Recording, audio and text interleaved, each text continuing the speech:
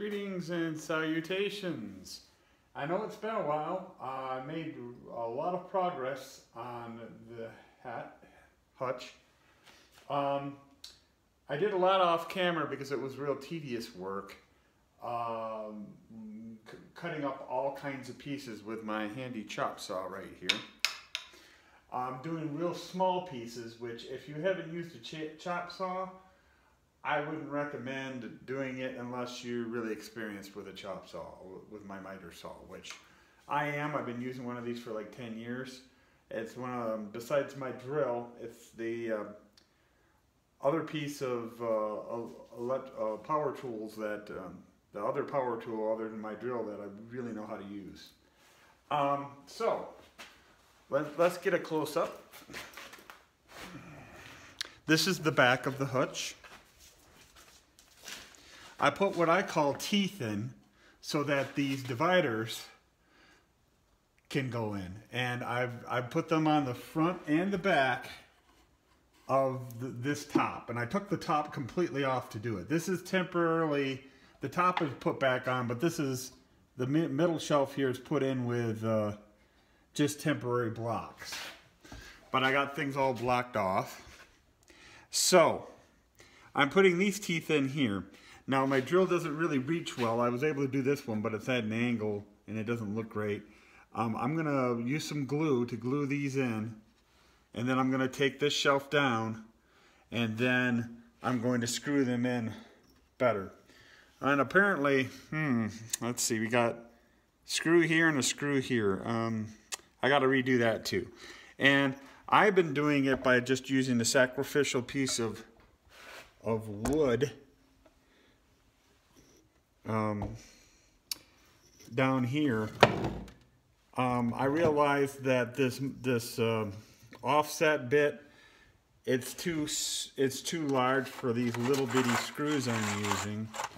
However, if you just do the piece that you're mounting and then screw it in place, you don't have a problem. It's no big deal that the hole's a little on the large side. So that works out really well. So I've been using this sacrificial piece of wood to do all my drilling with. And every once in a while, of course, the drill catches. Next thing I know, you get it spinning around and ripped out of your hand. Yeah, wear gloves. Gloves, very important. And yeah, they were just spinning around. But yeah, we're gonna glue these in real quick while you're watching. And then I'm gonna use hot glue. And I'm going to use hot glue for some of the pieces that are going down here too. Basically, I got everything cut out, and it was fairly tedious. It would have been hours and hours of video, and I don't have enough room on my video card or my camera, my phone. So I figured, hey, I would just show you the finished product, or when I was close to finished. Let's move this out of the way so you can watch me do some gluing really quick. Hopefully it works.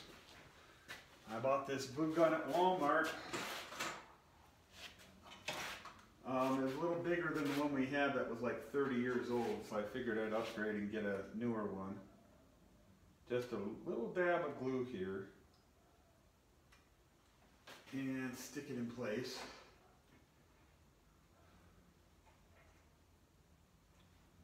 Careful with hot glue, it will burn. Ah, Jesus. Excuse me. Yeah, don't touch certain parts of the gun apparently either because hot.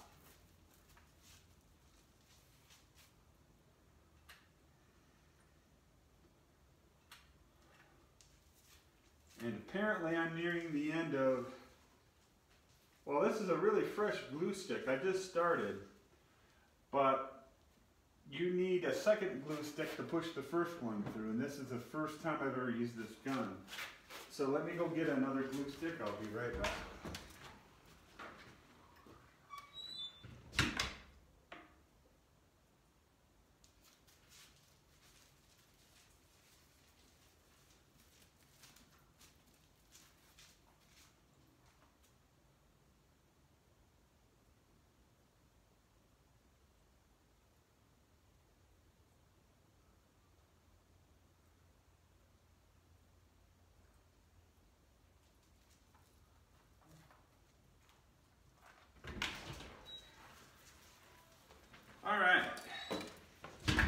I got Phoebe keeping me company. Thanks for waiting. So if you haven't used a glue gun before, these this one was like, I think $10 or something at Walmart. Pretty cheap. When you get close to the end of one stick and you can't go any further, you shove another stick in. I gotta wait. Oh, there's the glue. Came out pretty fast. I got it on high. Let me turn it to low. Maybe that'll be better.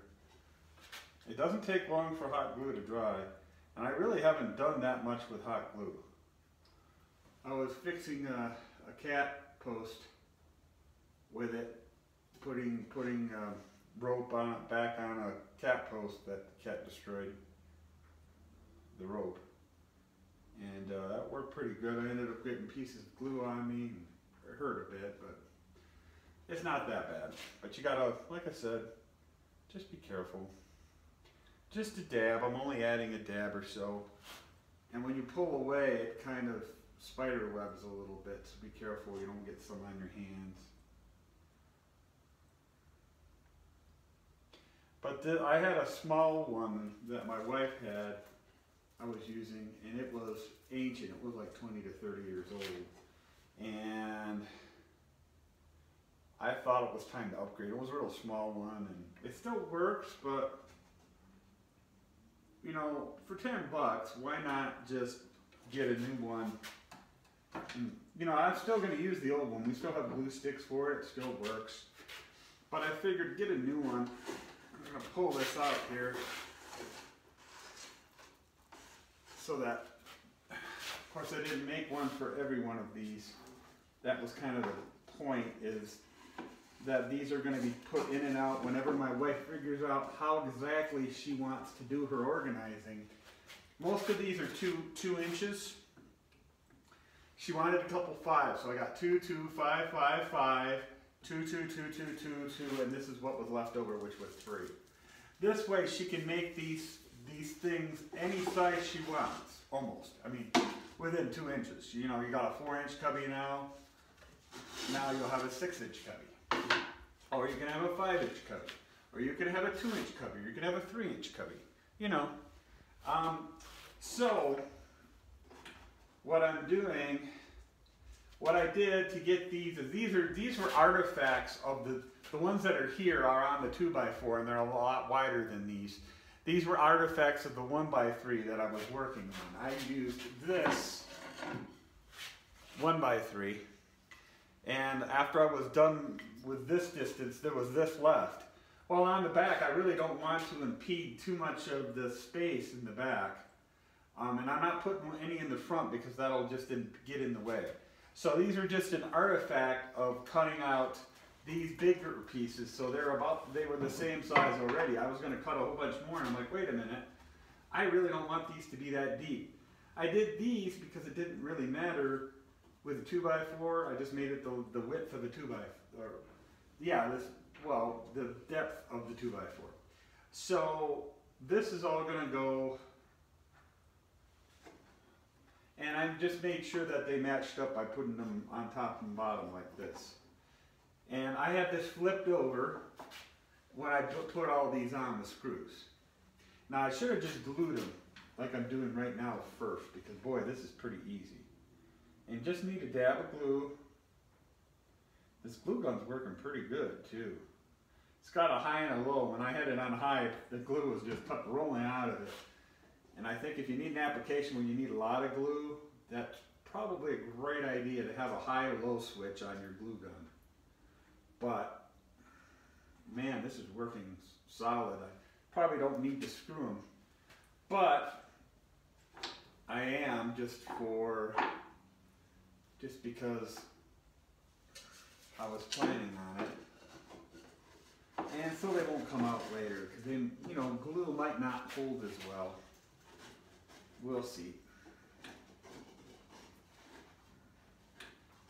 Just verify that this is the right size, and it is, and that's where I'm going to put it. So I'm just going to put another glob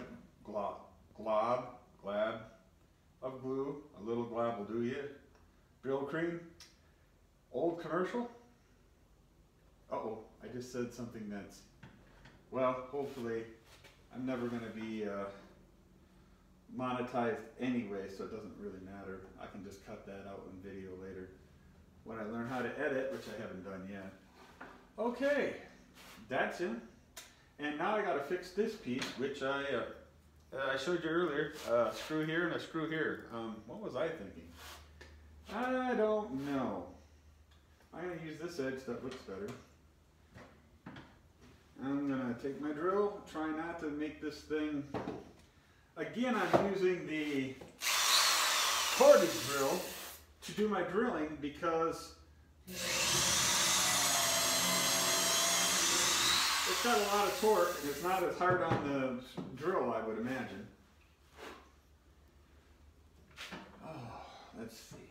Before we glue that one in place, we really need to put a thing in.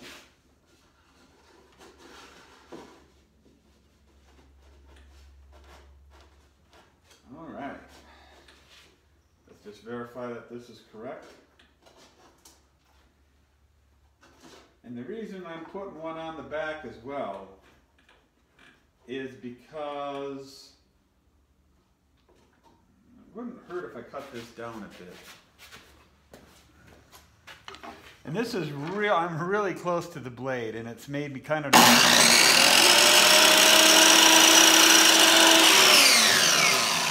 really tedious cutting, real close, but I said I'd use this drill, I mean that saw for like a decade. Not this particular one, but a miter saw. So I feel pretty safe. I was a little timid with it and took my hand away while it was cutting and the piece of wood flew off and hit my hand in my face. And yeah, you can't be too timid. You gotta be mindful, but at the same time you gotta be firm with it, or a block of wood's going to go flying off because of all the RPMs involved. That's something to keep in mind. Okay, we're almost done here. Now I'm going to take the top off.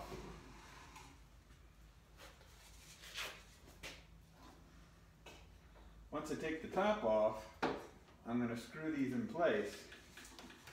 Now the reason I'm, not the top, but this middle temporary shelf, I did that so I could get all my measurements right. I put it in temporarily. This piece doesn't want to go in. Some of these, they need to be sanded down, as my wife pointed out. Let me see. So some of these go in easier than others.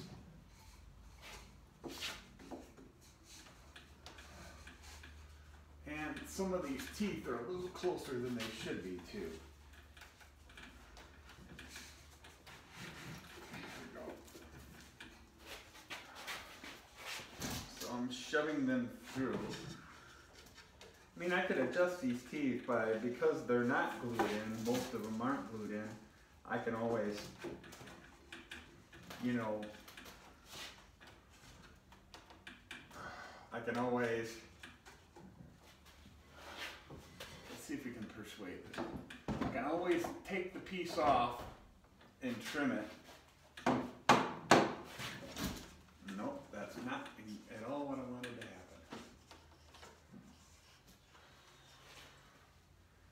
I'm going to have to do that with that one.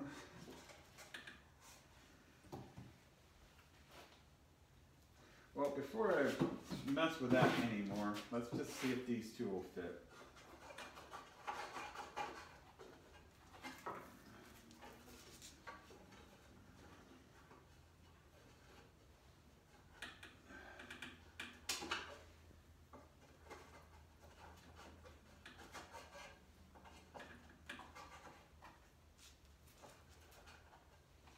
Oh, let's put this end piece in, because we know that will fit.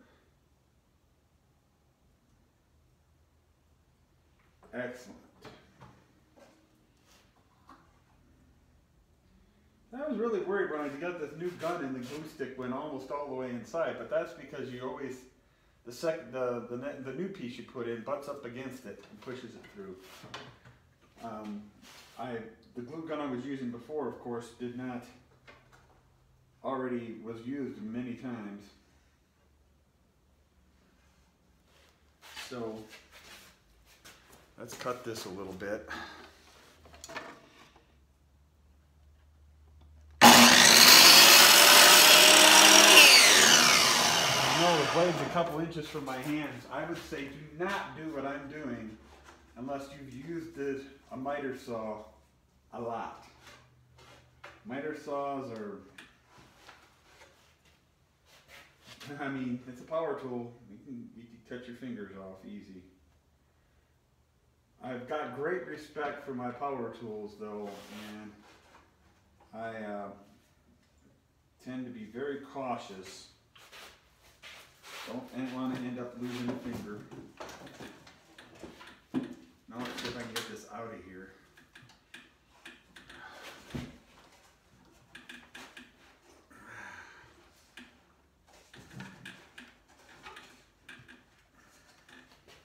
Need to sand this down. See, it might be easier just to sand the edges here where it goes in down a little.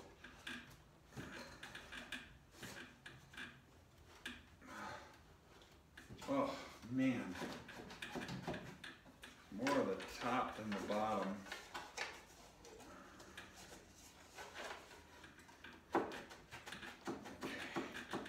It's a little too tight, but the reason I'm putting them on the back as well, on the bottom, is otherwise these things tend to wiggle a little bit. But by putting some in the back, you have some pressure to keep it back here.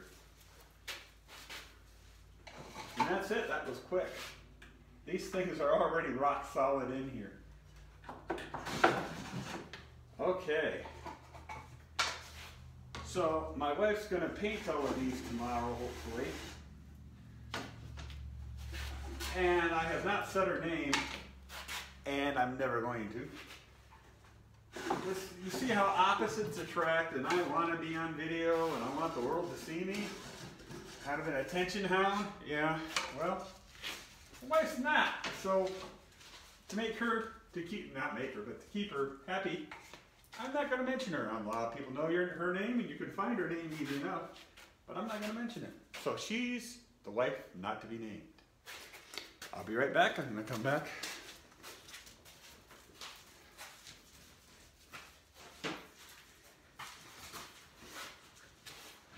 Plus, it's a big joke that I don't know my wife's name. She keeps saying, "Do you know my name?" Because I call her the wife, even to her.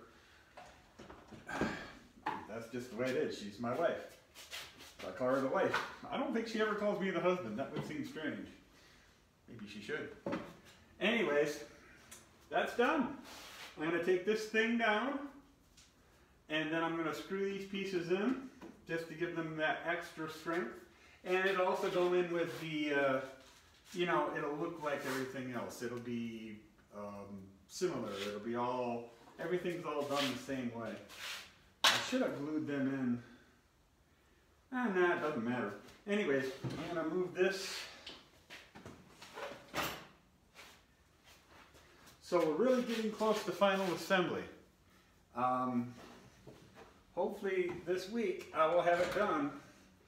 My wife's going to paint it so we can, and then I'll put the final assembly together. I'm going to turn it around and show you before I finish here. And I've been saving all these artifact pieces. It's a good thing I did, because then I was able to make these thin ones without having to cut more. They're already cut the size, basically.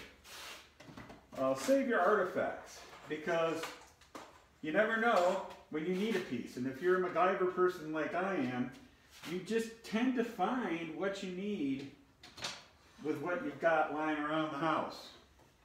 I've done a lot of MacGyvering, and boy, is it fun. And it all works because if you have enough stuff lying around,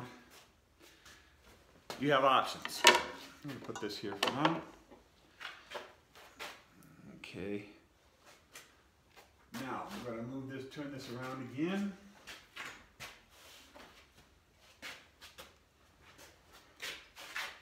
Well, before I turn it around, I'm going to undo the screws from this side. There's staples holding it in too, so hopefully it won't fall right down. I don't think it's going to go anywhere. And these, again, are artifacts that I used from the cutting process. It's really nice to have them. You never know when you need a little block of wood for something. Of course, I've been burning a lot of them too, but that's when they're pieces of 2x4. These pieces of 1x4. If I were to do this again, I would have built this whole thing out of 1x4, except for these uprights. The pocket holes, I don't think they're way too thin for that to work. I don't know. It might work. I'm going to have to experiment with that sometime. If so, I'm going to do a lot more 1x4s. So I definitely plan on doing a lot more 1x4s because they're smoother. You don't have to sand them down as much. They're almost perfectly sanded. They look like finished wood pieces, where this, it is what it is. It's a 2x4. So if I were to do this over, I would try to do it with only 1x4s and see how that goes. Okay. Put this up here.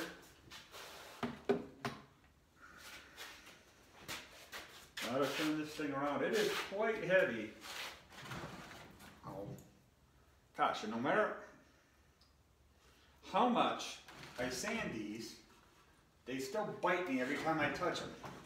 These 2x4s. They're just full of splinters. And they're warped. It's crap wood, man. I wish I still lived in Michigan and could work with the Amish. They make wood. They cut up wood and it's a lot cheaper. Better quality wood, much better quality than this garbage. I think it's mostly rough hewn though, which would work okay as furniture maybe. I mean, I don't have a planer. My wife wants me to learn how to use a plane. She said it would really, her parents did it the old-fashioned way. It'd be a lot of work and it probably help build up muscle. I'll have to consider that someday. You might hear some rustling, that's Phoebe, my ever faithful and whiny dog. Okay, down we go, maybe. I do have these staples in here. Believe it or not, they're holding a little bit. Let's see, needle nose pliers, needle nose pliers. So, you might have noticed that over here, I had a whole bunch of wrenches, crescent wrenches. Well, I don't have enough room for these for my, and now that I've got the clamps there. Well, I decided this is going to be the woodworker's bench because this is what I do on this one. And I'm going to put another pegboard over to the other side and I'll show you that. I'll have a video on reorganizing the garage and what I've organized already, which the garage is so much more organized than it was even a few months ago. If you're doing stuff like I am, I recommend getting pegboard. It is amazing what an organizing tool that pegboard is. It's incredible stuff. And if you paint it, it looks great. And then if you get really fancy, you can take your Sharpie and mark the outline of all your tools, which I might do that once I get this settled, but I already moved all my monkey wrenches, and I'm going to put another piece of pegboard up to put them into place. I'm going to have all my auto parts stuff, my auto working stuff on another pegboard. This will be my woodworking pegboard. Yeah. I'm sure you might have heard of feng shui. I didn't.